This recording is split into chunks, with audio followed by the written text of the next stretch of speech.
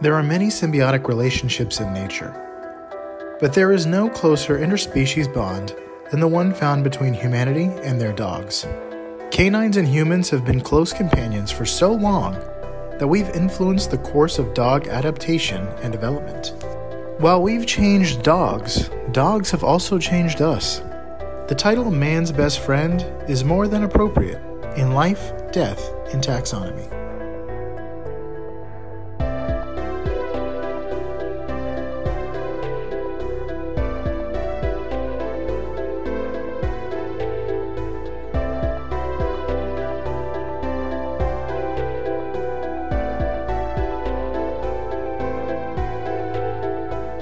Welcome back to Life, Death, and Taxonomy. It's your 30 minutes of interesting animal info. I'm Joe. And I'm Carlos. Thank you to Cassie for the creation of our theme song. To hear more of Cassie's music, please search Cassie Michelle on YouTube or Spotify. And thank you to Johanna for the creation of this week's artwork. To check that out, you can follow us on Facebook or Twitter at LD Taxonomy, or visit us at our home on the web at ldtaxonomy.com. And a very special thank you to our patrons, to Tristan Taylor, Jesse Raspolich, Carol Raspolich, and Richard Kaspar. Almost went out of order there. Thank you so much for your support. It is greatly appreciated. Thanks for helping us keep the lights on. And today we're talking about a Canis comrade, but more on that later. Yeah, I didn't sign up to be a witch. Now that I see this nomenclature, I'm like, not into witchcraft. I don't. What? I don't want a familiar. Get well, it? We're familiar with them. We sure are. We are talking about just, I mean, they're pretty rare. You know, it takes photographers months of sitting in the same spot to see one. It's a dog. Yeah, we're talking about dogs. We're talking Regular about dogs. And give me a moment. If you are watching this on YouTube, I have brought my dog. Which one? Morph. Oh my gosh. The most nimble and yet small enough to pick up. Yeah, this would not work. Would not have worked well with Yoshi. Weighs 50 pounds. But he would have enjoyed it. Morph is kind of enjoying this. He was also like just sound asleep 15 seconds ago. So he's probably pretty upset with me.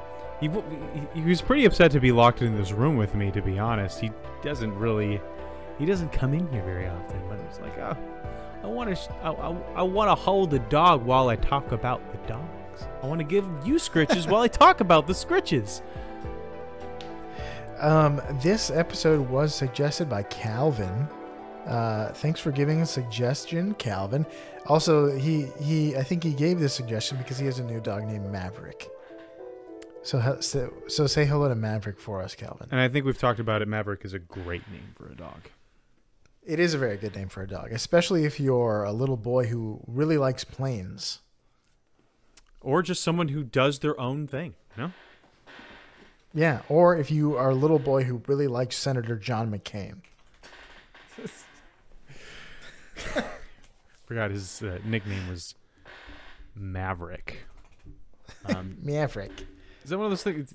I don't know. Yeah, it definitely sounds like a nickname that you come up with for yourself and try to get other people to call you that. He was a war hero, so I'll allow it. Does that allow you to just be like, call me Stone? Yeah, I think it does. Yeah. Yeah. So we have names for this. We are talking about the dog. We're talking about man's best friend, dog, the bounty hunter, the brown noser. Literally, it's a dog. The family familiaris.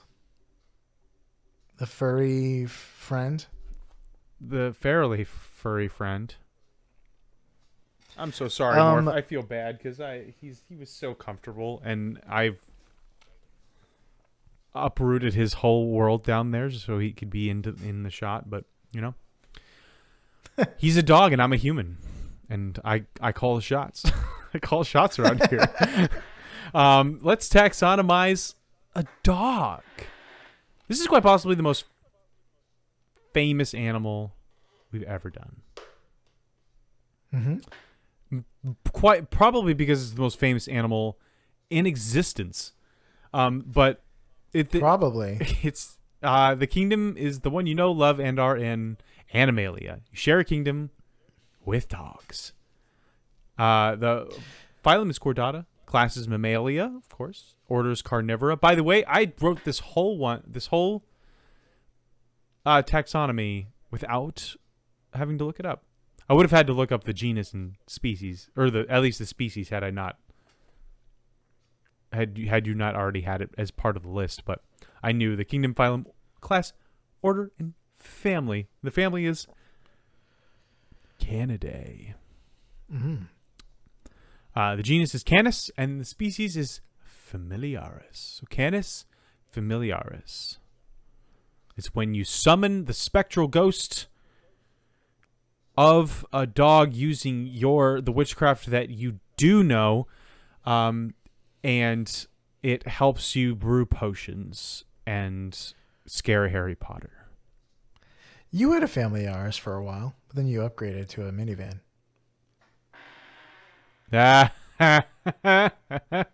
No, I still have a Familiaris. You still have the Yaris? I still have the Yaris. Oh, wow. We traded in the Sonata for the minivan, but I still have my little dented up white Tic Tac box that doesn't have any hubcaps. But I will probably trade that in for a truck here soon, because I'm in Jacksonville. You can't be respected in this realm without a truck. You're not even allowed to vote unless you have one. And so it's been rough, I gotta say. Yeah, the founding fathers said we should own property to vote, and the property they actually meant was a truck, a pickup truck. Well, we just have different founding thought fathers they meant here. land. This is Jacksonville, and that's what Andrew Jackson said. He said you must have a truck and land in order to vote. And then he shot someone in a duel right after that. And they put him on the 20 for not having a truck. for that. Yeah. Yeah. That's pretty much all we know about Andrew Jackson. So, since we're in the business of naming things, it's time for my favorite part of the show, critter groups. The part of the show where I ask you, Joe, a question, and that question is the same every time. What is the name of a group of this animal, or what is the term of venery, or what is the collective noun? It's 3 ways to say this, to ask the same question. If you saw a group of dogs, not would you, but could you say it's A, a bark of dogs, B, a cage of dogs, C, a kennel of dogs, or D, a woof of dogs? It's a pack of dogs. That's why I said could, not would, because you would say a pack. A kennel would be good, but I'm going to go with a woof of dogs. Final answer. I did not anticipate you picking that one. The answer is C, kennel. Kennel of dogs. But, that's something else. You can have a kennel of dogs. You can literally have a kennel of dogs. But then, you just see that a group kennel of of dogs dogs in a field, and there's a kennel of dogs. Yeah, that kennel of That's dogs. irresponsible with the language. Kennel of dogs would be full of a kennel of dogs. That's not good. This is how you harm people with the term of venery. Hey, listen, if you set up a tiny church, you're going to have a congregation. You can have a congregation of praying mantises made up of a congregation of praying mantises. They cannot, in good conscience, take communion. They're not communing members of the congregation. You don't need to be able to take communion to be a congregation. Maybe they're the congregation of the Church of the Flying Spaghetti Monster. Who knows what's going on in their tiny brains? We cannot baptize a praying mantis. It'll drown. Just a quick dip. Or it's like little parasites will come out. Quick dip in the dew. All right. It's a kennel of dogs. There are many. There obviously it's a pack of dogs, but there are several, and kennel is one of them. Would you like to know what a dog looks like? This is hard to do, so yeah. Sure, yeah. So dogs are the It most looks like a lot. variable mammal on Earth, with around 450 globally recognized breeds. They are also the most abundant species of carnivore on Earth. Huh. Which makes sense because most carnivores are greatly outnumbered by their prey. Because that's True. that's how a good balance works in nature. But we have said, nature, hit the bricks. We got this. We're gonna take these carnivores and we're gonna put them in our house. And we're going to feed him kibble. Yeah. So they don't have to hunt, and so there can be lots of them, and we can sustain those populations no problem. We started. But that being said, we also said, but in addition to that, we're going to make sure that chickens outnumber the stars in the United States. So we'll have enough. Chickens. We'll have enough for our outnumber extra carnivores. The stars. Is that a Neil deGrasse Tyson quote? It's a reference. Chickens do outnumber human beings. There are more chickens in the United States than there are stars in the universe. Yes. The answer is gajillions. So we started specifically breeding dogs, humans, not me. Don't rescue your dogs. Don't breed them. Don't buy from breeders. We started breeding dogs in the 19th century, the royal we. Really? Most likely, literally, the royal we, because it was. You mean? Oh, I see what you're saying. Literally the royal we, because like Western culture did it. Because there are breeds of dogs that are thousands of years old.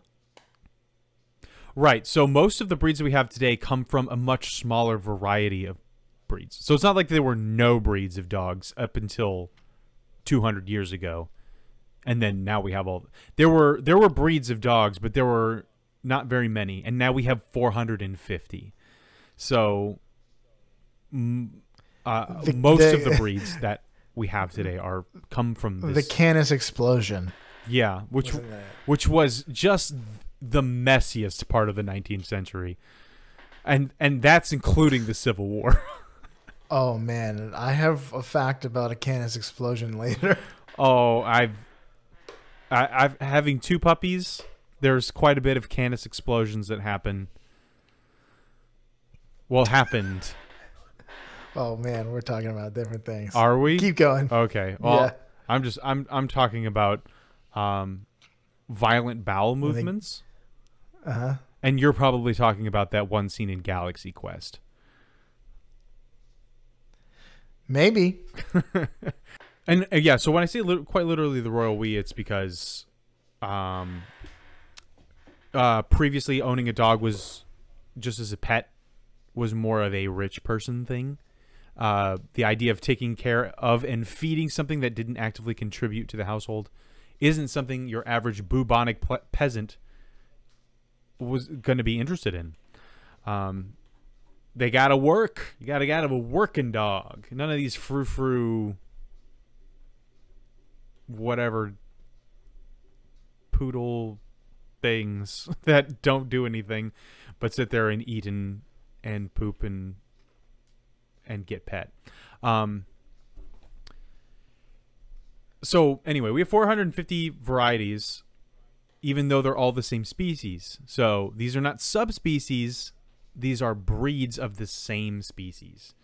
Their skull, body size, limb proportions, fur, the style and texture and thickness of their fur, the color of their fur, and their temperament have all been bred out into these breeds, these various breeds. Other than that, well, did you know that all dogs have an identical skeletal structure outside of their bones and their tails? Like the actual makeup of their skeleton, obviously it's different. It's bigger or elongated or whatever, but the structure is all the same. The number of bones that they have. And makes sense to me. Yeah. Other than that, they don't really have very much in common. They have the only thing that really connects them visually is that they have 4 legs, a tail of some sort. They're covered in fur. They have the carnivore snout and jaw. Yeah, they have the. Unless you're a bulldog. Not really. Yeah, it's they don't. They don't. Not all of them have that. They all have. They're supposed to. Carnivorous teeth. They have eyes and ears, so there's that. But there are so many varieties, and they vary so widely that I can't just tell you what a dog looks like. You know it when you see it. It's like, and you might be seeing it right now. Yeah, and I am. I'm seeing him right now. He's all curled up in a corgi blanket that I got for Bibby, but apparently she wanted to give it to Morph. But if you live in like suburbia or a city, it's crazy that you're probably not more than 100 feet from a dog at any given time. True. Unless you're driving.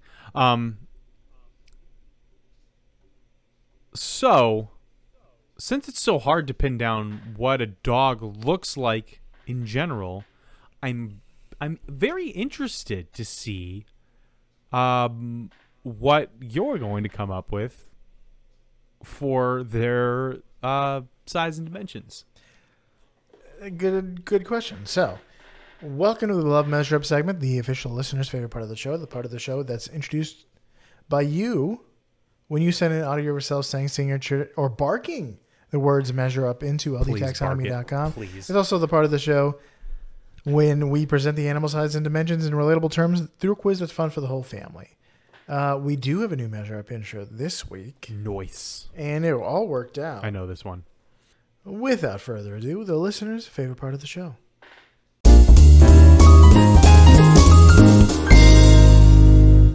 Measure up. So that comes from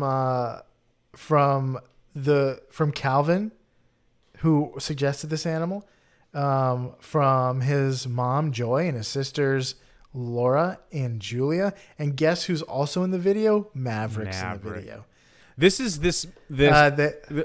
That was an example of that family trying not to be musical, trying not to be talented for a split second. Yeah, she says we tried to do this one as unmusically as possible. They always send in very musical ones. We were tired of just absolutely slam dunking the measure up every single time, and here's just a candid one, no makeup, you know. And it was and we'll take either one. Yeah, they're both great. It's real, it's raw. Thanks. Love it. Thanks to everyone, and we're so happy that on this dog episode we had a dog in our measure up intro. There's a dog in the room with me. There's a dog in the measure up. We're talking about dogs.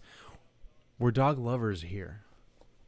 If only we could do this with all the animals. Yeah, if only I could have a rhinoceros in here, curled up in the bed next to me, just snuggled up in the corgi blanket.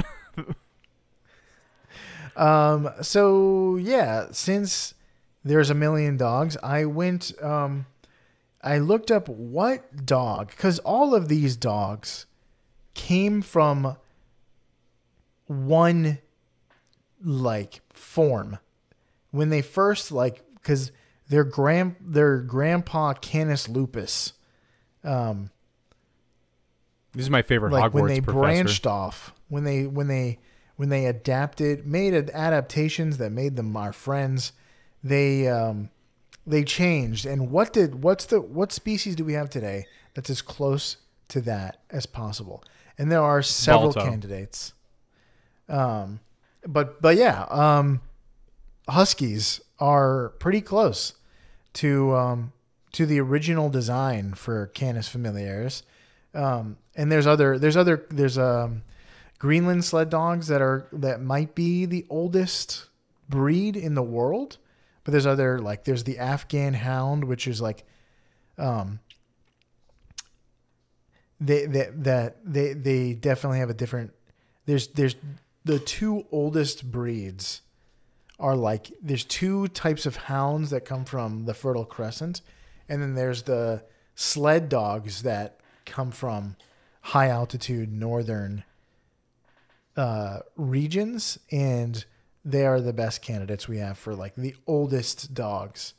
But I went with a husky. We can all picture a husky. We generally know what they look like in their sizes and dimensions. So let's talk about husky weight. Let's talk about husky boy genes. They're 35 to 60 pounds. Do you know a husky can be 60 pounds? That seems low. I would assume that they would be up to like the 80s and 90s, like a German Shepherd. I don't know. German Shepherd being 90 pounds would be a very big dog. A muscular one. But so yeah, about 60 pounds. We're going with 60 pounds. So how many huskies go into the weight of an M2 machine gun? Because my dog Yoshi, he's 50 pounds, and he's a little stubby boy. But they're athletic. They're lean, and they got a team with them. They put the team together. Yeah, they're also pretty fluffy, so they look bigger. And I'm sure there might be huskies out there that are like much heavier. But we're going with the upper end of average. Yeah, and Tubby Stubby Yoshi is not going to be pulling any sleds anytime soon. 60 pounds. How many of those? A little sausage. Go. So here's a hint. In World War, how many of those go into the M2 machine gun? So in World War II, Americans used dogs to carry machine guns on their back. It was a heavy burden, but if those dogs worked for the Soviets, they would have been trained to carry bombs to tanks and then explode. That and there's your exploding dog. Sad.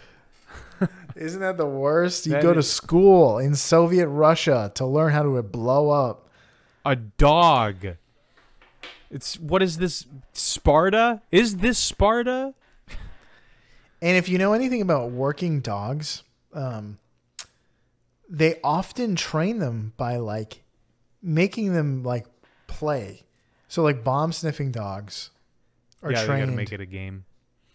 By like whatever a bomb smells like, they coat a toy and hide it. So every time a bomb sniffing dog or a drug sniffing dog is working, they think they're playing. So I can only imagine how they train these exploding dogs, and I'm glad the Soviet Union collapsed because of that. Yeah, for that single sole reason, the dog blowing up situation. I'm happy that entire regime is in the rearview mirror. No other reason. Had they been nice to dogs, I would have been totally fine with it. Love it. The dog. M2 machine gun. That's I don't recognize it. Is that the better question is this something like goes on a tank? I don't think so. Is this something to take down planes? Is this? It's like a machine, like you know about machine gun nests in World War II? Yeah. That's the kind of machine gun it would be. Oh, okay. A heavy machine gun. Because I guess like any automatic gun is technically a machine gun.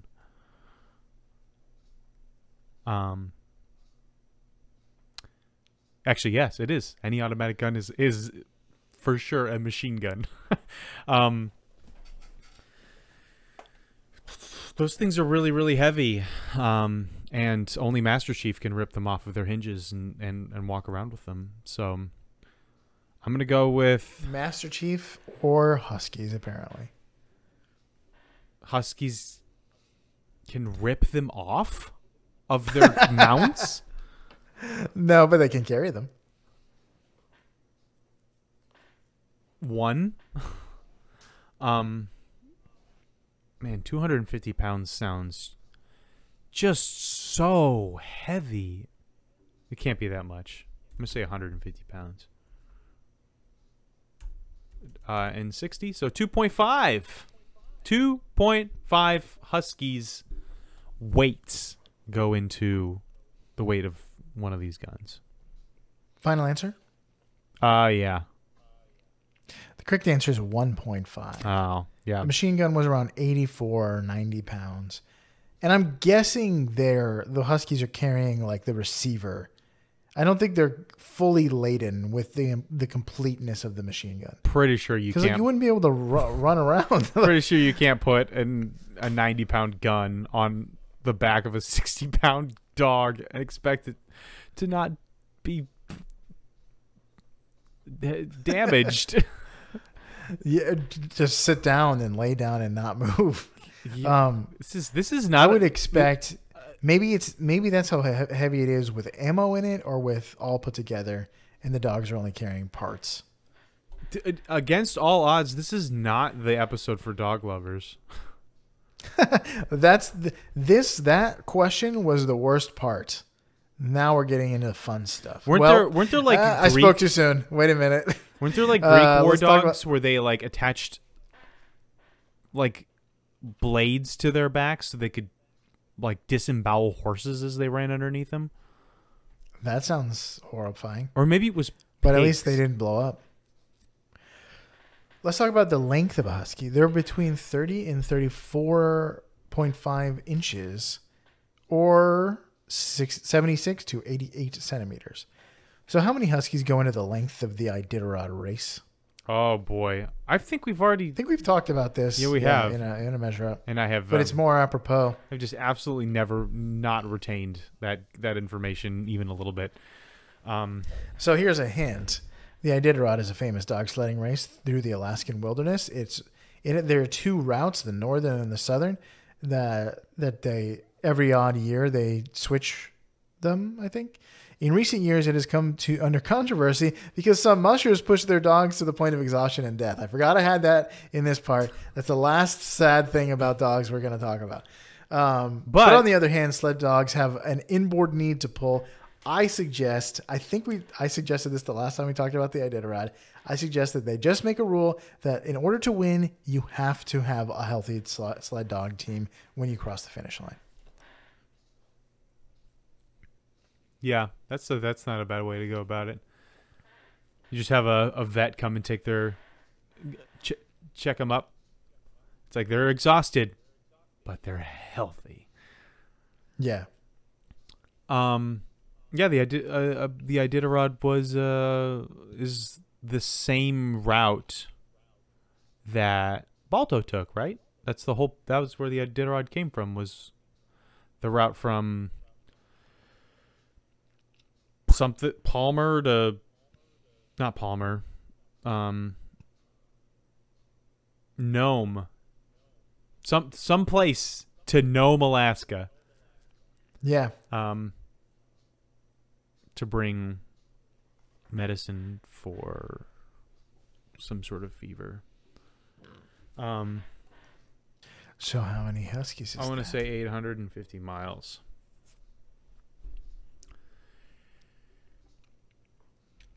Miles. Okay, so let's figure. 4.4 million feet.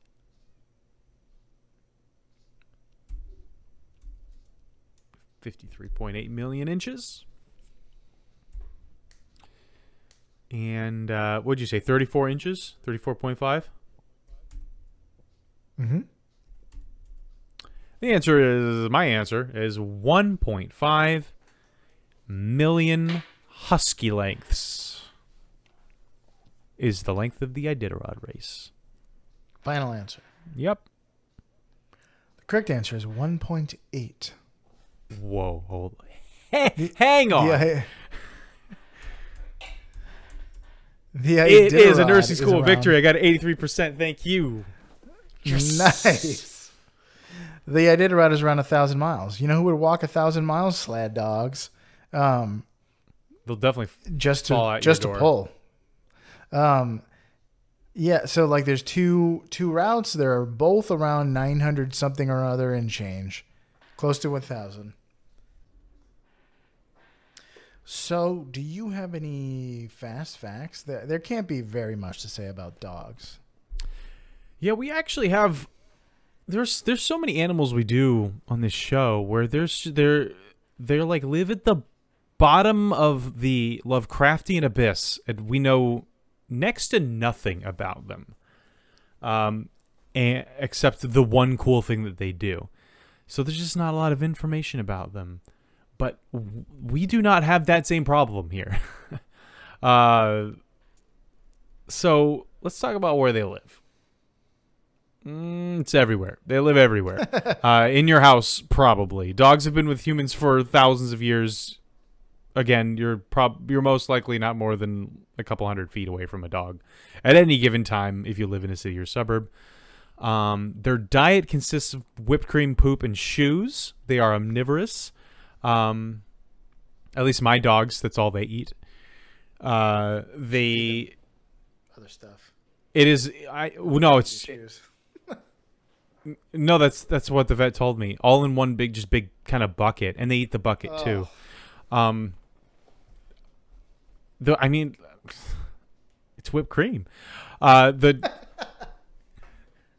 dog food is made up of starch, grain, and meat, which they need meat. If you're not feeding your dog meat, that's a bad thing. They can't produce vitamin D on their own. They need to get it through animal flesh in some way, shape, or form. You cannot have a healthy dog that is a vegetarian. If you are a vegetarian and you're forcing your dog to be a vegetarian, stop it. Under behavior, all I have is written here is who's a good boy. That's about it. It's all one word. Who's a good boy? My dog's ears just perked up.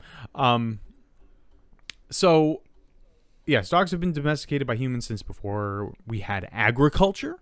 The instance of the most widespread form of interspecies bonding. It's between humans and dogs.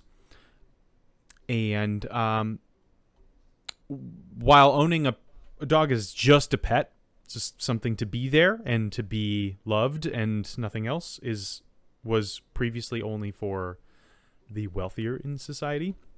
They're not completely useless like a snake or a fish. They act as guards, alarms, sheep herders, sled pullers, hunting companions, drug sniffers, blind guides, basketball players, detectives, rappers, bounty hunters, etc. Okay, that's a good list. 77.5 million Americans own dogs. Wow. 40%. That's 40% of American households. 67% of dog owners own just one dog. Oh, wow. I would have thought that would be lower. That's a lot of lonely pups. 25% own two. And it says 9% own more than two. Which checks out, except for the fact that those three numbers equal 101%. So someone's not doing their percentages correctly on Wikipedia. Dogs are also, and we're just gonna nosedive straight back into that sad territory, because dogs are also eaten as food in some East Asian countries such as China, Korea, Vietnam, and the Philippines. Even though places such as China have tried to outlaw it. I spent a month in China, and I did not see anything like that, but I also didn't hang out in the seedier places. The seedy dog eating places? Yeah, well, there was a restaurant nearby that was called the Seedy Dog, and I just didn't go there. World? That's China. It's a man-eat dog world. But and I've been to a lot of third world countries, and dogs tend to be less pets and more of a urban nuisance. They, in Peru, in Colombia, in Haiti, in Dominican Republic, they form packs. They're often in the feral, and they form kennels. Oof. Yeah, it doesn't really work that way. So there's a dog population problem in a lot of these places. So I'm just all about the PSAs today. Spay and neuter your pets. See, I kind of want the person who we adopted these dogs from, Yoshi and Morph. She likes to share things on social media about dogs and animals in general. And so kind of hoping that we can send her this episode and she'll be like, yeah, I'll share it with my friends, all my dog loving friends, and they'll love this episode. And then they'll realize we talk a lot about dogs blowing up and being eaten, and then they'll stop listening to us. That we put that behind us. that was a different life. Yeah. I'm a new man. I don't talk about that kind of stuff anymore. Instead, now we're dog's best friend. Right. It goes, now it's mutual. Instead, we're going to talk about whatever you're going to talk about. I actually don't know what the major fact is. The major fact is man's best friend. We're going to talk about, so there's a ton of little facts in this, but the meta narrative of this fact is that dogs are uniquely, and you mentioned it, that dogs are uniquely bonded to humans. We have a bond that is that's closer than any other animal bond. So what does that mean? What does that mean? So over the years, dogs' proximity to humans allowed them to develop interesting abilities over other animals. Wolves are better candidates from the beginning, wolves were better candidates for domestication than other animals because of their social hierarchy, their ability to initiate social interaction, even with other species. So a wolf will play with a baby goat until it wants to eat it, like that kind of thing. They can initiate social Lion interaction and the lamb. with other. Yeah. So dogs have an enzyme that wolves and other predators don't have, which allows them to digest. What do you think? Starch. Yeah, it allows them to digest starch. That wolves don't have that, and other predators don't have that. And it's similar to the digestive enzymes that are developed in people that adopt an agriculture as a major means of food supply. So while we were like, we got to develop this enzyme in order for us to eat all this wheat and grain. I do remember having to make that decision. Dogs were also we'll do that too. We're with you to the end, buddy. If you want to start eating gluten. That was a great moment of solidarity. So among the oldest breeds, like the Afghan hound, and there's another hound, I forget what the other one's called, from the Fertile Crescent, and huskies and sled dogs from the north. The ones in agricultural societies in the Fertile Crescent have more of these enzymes, but the huskies that were like companion dogs to tribes that ate mostly meat because they lived in the Great White North or in Siberia, they have fewer of these enzymes. So they do what their people do. Also, dogs can read human body language, and they can understand gestures and pointing.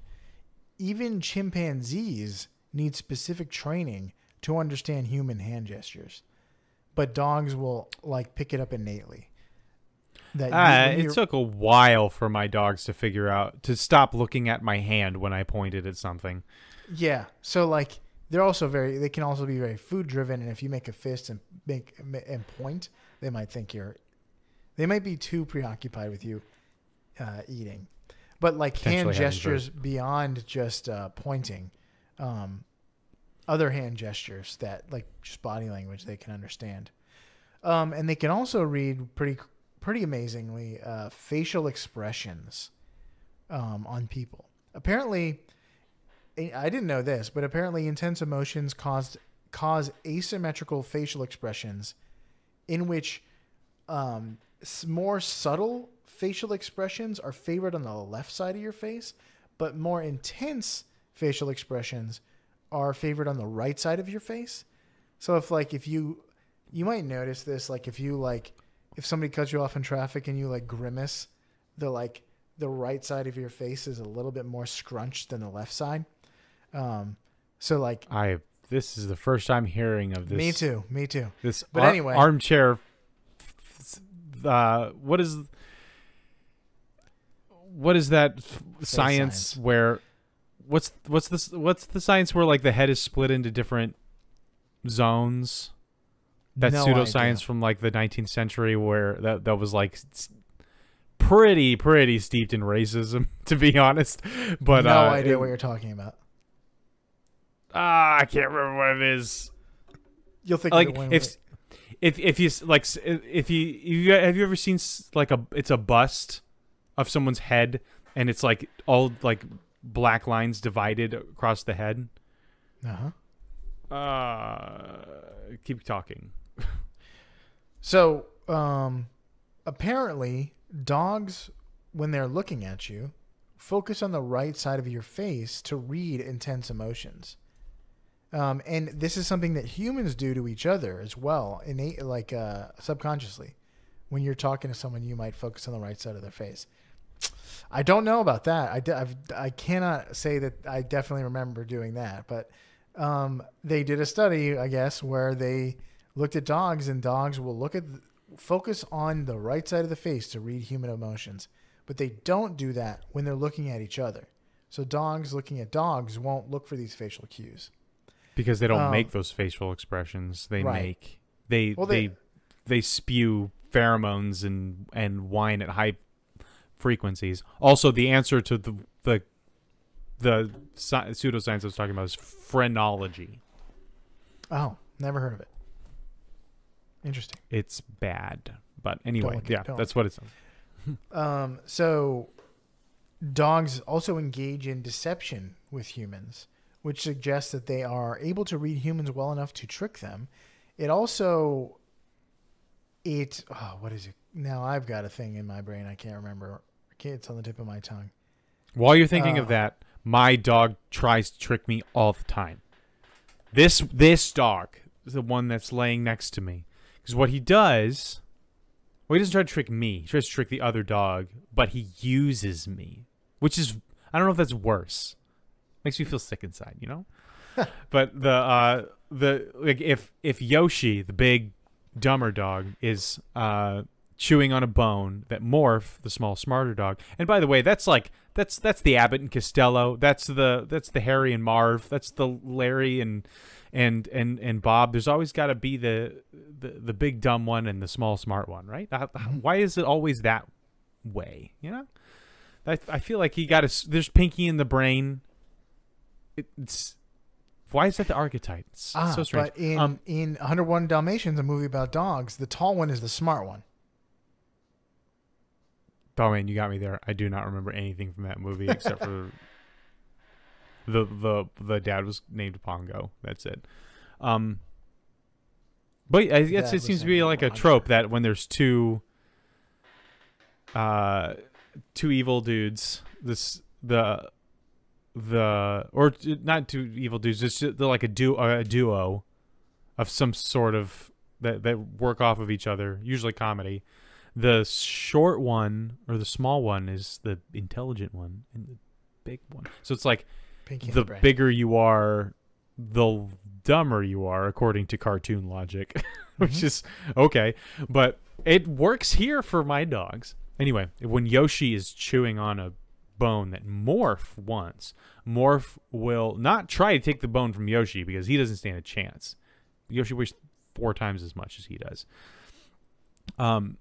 Instead, Morph knows that Yoshi loves to be scritched. He loves the good scritches. Loves them up. Loves them so good. And that the only thing that will get him away from the bone is the possibility of getting the good scritches. So Morph will come up and sit in front of me, and he'll whine a little bit. He'll jump up on my like put his paws on my knees, and so then I pet him, and then Yoshi's like, "What? There's scritches to be had?" And then he comes over to get some of the good lovin', and Morph just is like, "My work here's done. Goodbye. I'm leaving you, human. I've wanted the bone." And he goes and gets the bone. And Yoshi's happy. Yoshi's like, "You're gonna pet me, right? This was the, like, you know, unspoken nonverbal agreement we just entered into by sharing eye contact just now." There's like, "Yeah, man, I am gonna pet you." You keep teeing up some facts, but keep that in mind, the unspoken agreement through eye contact. So deception requires theory of mind. Are you familiar with the term? Is this phrenology again? Because I'm not a fan. In psychology, theory of mind refers to capacity to understand other people by ascribing mental states to them. So it is a theory in your mind of what another person's mind is saying. So in order to lie, you need to theorize how a person will react to manipulation. So for a dog to be able to deceive a human or other dogs, they have to be intelligent enough and in tune with human emotions enough in order to have a theory about how to get your mind to think a certain way. So that's very advanced in terms of just psychology and intelligence. That is, yeah. So Morph, he's not deceiving me, but he sees the bone and he's like, "You know what that dog likes? That dog likes to be pet." And he will go wherever the petting's good. And so he'll go over to me and I'll pet him. And then he's like, you know, bingo, did it. And then now that's his favorite thing to do. But I know, I see through the lies of the Jedi. So I still fall for it though, because they're cute. Another fact is that humans like dogs. Did you know that? I did. No, but we really do. Because a study found that both humans and their dogs have elevated oxytocin levels when they look at or touch each other. So oxytocin is a reward chemical that is tied to socialization. But wouldn't any cute animal raise oxytocin in humans? No, they wouldn't. The study also looked at wolves raised by humans and found that neither the wolves or the handlers had their elevated oxytocin levels from eye contact or from petting. Yeah, but wolves aren't like super cute. Would you get high oxytocin levels from like a guinea pig? Wolves are pretty cute. And if you raise them, so the point is like they still have like a, you know, handler animal relationship, but for some reason they don't like our brain chemicals don't reward us for wolf contact or like fox contact, but with a dog they will. So that suggests that not only are dogs adapted to live with humans, humans are adapted to live with dogs, which is pretty interesting. Well, I feel like most natural and most good to have a dog. I feel like the sentence, "our brain doesn't reward us for wolf contact," basically sums it all up. That's true. That's true. So We know that dogs can learn words, which is why we often spell out words like TREAT or WALK. A W. We call it a W here. A George W. Yeah, so if you don't want your dog to get too excited, you're going to think about a George W later. I mean, that eventually backfires with dogs and with children because they understand that George W means fun. Don't we all, though? Don't we all? Not that guy that threw the shoe. No. But how many words can they understand, and how can they put them together? How well can they put them together? So, have you heard of Bunny the dog? Bunny the talking dog? No. So recently, Bunny the talking dog has stirred up debate on this topic. So she looks to be some sort of like poodle breed, maybe a mix, maybe a labradoodle, but she's black and white. But she's got that labradoodle face and the curly hair. And she said to know and use more than 90 words by pressing buttons with words on them, including concept words like what and why. So for perspective, a 2-year-old has about 50 words in their vocabulary. So this is like more advanced than a 2-year-old. I have a 2-year-old. Yeah. So Bunny supposedly has more of a vocabulary than your 2-year-old. But some suggest that Bunny doesn't actually have a larger vocabulary than a 2-year-old. Rather than assigning words to their meaning, she might be assigning buttons and sounds to the way her human owners react to them. So she presses the button for walk. She doesn't understand that is a language that means walk. And maybe she does, because dogs can do understand that walk means walk.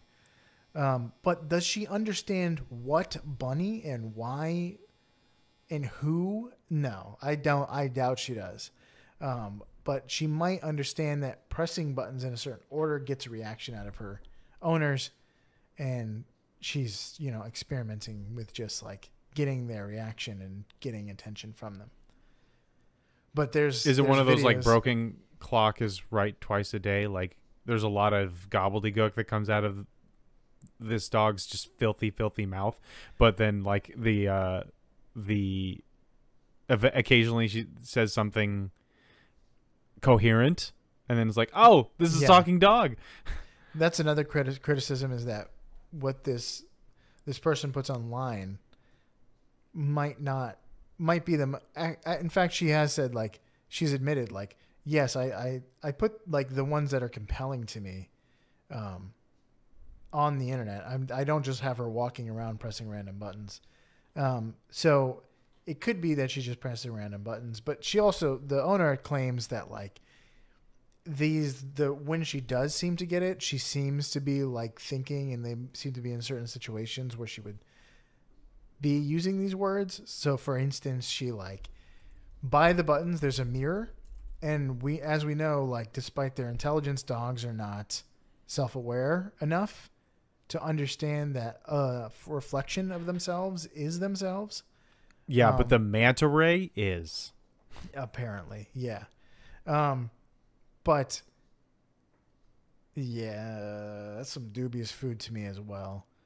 But we talked about it. Go listen to our manta ray episode. Yeah, and it's compelling because the elephants why can they think too. So is compelling. But we also talked in that episode about how they might have reasons in nature in order to be able to understand reflections. But that doesn't, and maybe the reflection test isn't even the best test for self-awareness. But anyway, Bunny has there's videos of her looking at the mirror and saying, "Who is that?" Who is to the mirror. And I think the owner is trying to get her to understand that it's a reflection of herself, but she always asks who is that? And there's videos of her being why is Bunny? And people are like, oh, she's having an existential crisis. And no, I think she just doesn't understand the buttons all the time. Or she doesn't understand all the buttons. Why? Maybe she's like, why did you name me after a different animal? I'm not a bunny. Why did you name me after some other animal? This is inconsiderate at best. So, yeah, there's a ton of stuff to talk about with dogs, but that's just a couple of things. Yeah, goodness, we could go on, and we already have. Mm-hmm. But dogs are great.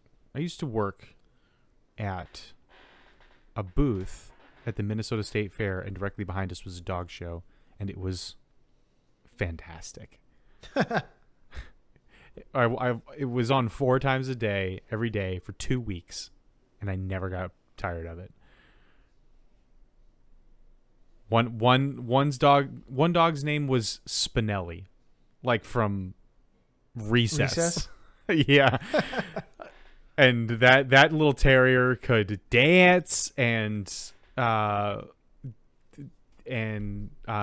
climb like straight up a log like a cat does, like run up it really fast and get to the top and catch a frisbee. And yeah, this is spectacular stuff. I saw a video earlier today of a dog, of like people on a boat rescuing a dog out in the middle of the ocean.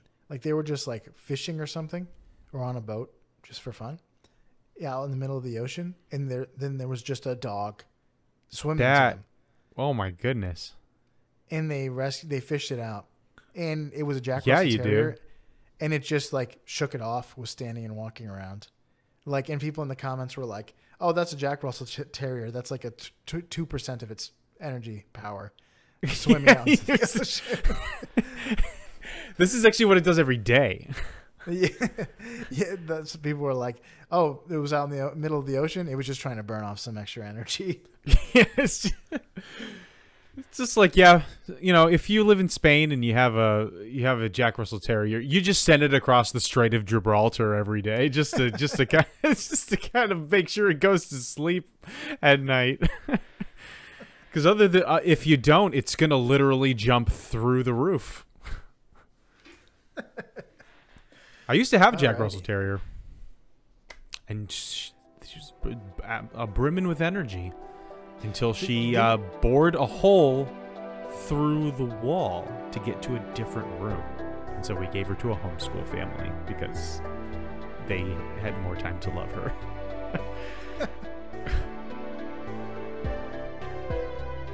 But yeah, do you got anything else? That's all I got. I mean, I know there's a lot more, but that is, for the purposes of the show, that is the dog.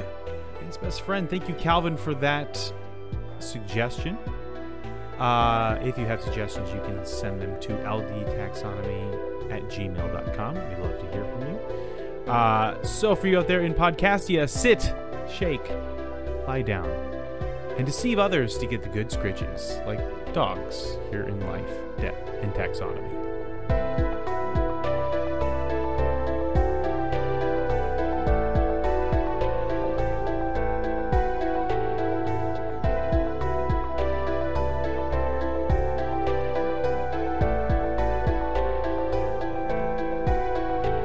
Hey Taxonomy Titans, I just want to remind you that we now have a Patreon. Patrons can see full video episodes and get shoutouts on the show.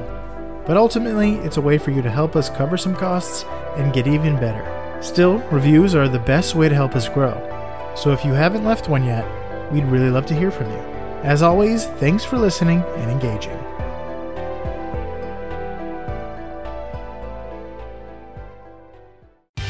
Life, Death, and Taxonomy is my favorite in the world podcast. That was a fun one. That was a fun ending. Yeah. Except for the deceiving bad advice others. at the end. Yeah, you're right. Yeah.